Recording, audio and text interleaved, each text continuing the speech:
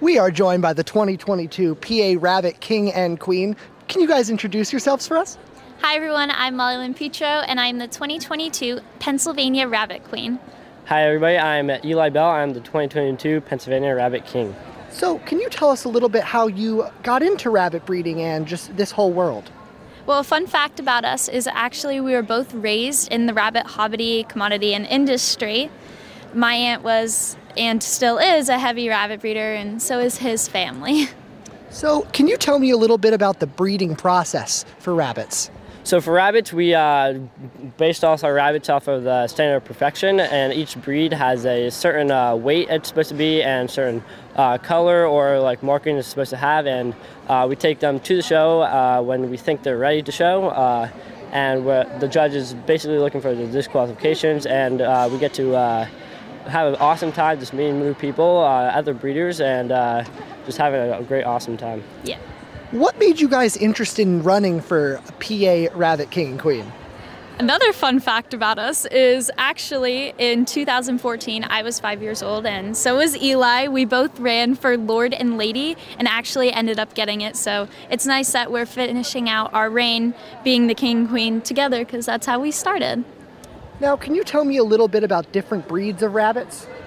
So different breeds of rabbit. So my favorite type of breed of rabbit is the mini lops. That is a mid-sized rabbit, so medium size. It's a compact breed.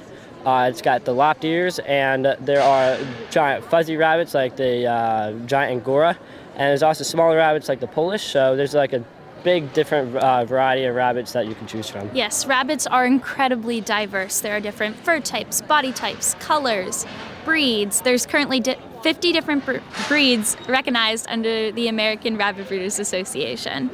So speaking about the association, can you tell us a little bit about the Rabbit Breeders Association? So ARBA stands for the American Rabbit Breeders Association. It's basically, they made the standard of perfection, and all these judges are licensed under the American Rabbit Breeders Association. Basically, it says how to judge rabbits, and we're pretty much a big family, that's for sure. And there's also regional, like the Pennsylvania State Rabbit Breeders Association, organizational. So how long does it usually take for a rabbit to mature to the age that they're ready to be at a show? Depends on the breed, actually. There's a junior class, and some rabbits have an intermediate class and senior class. My breed of rabbit, it takes about 3 months to get into the junior class. It also depends on the weight of the rabbit, too.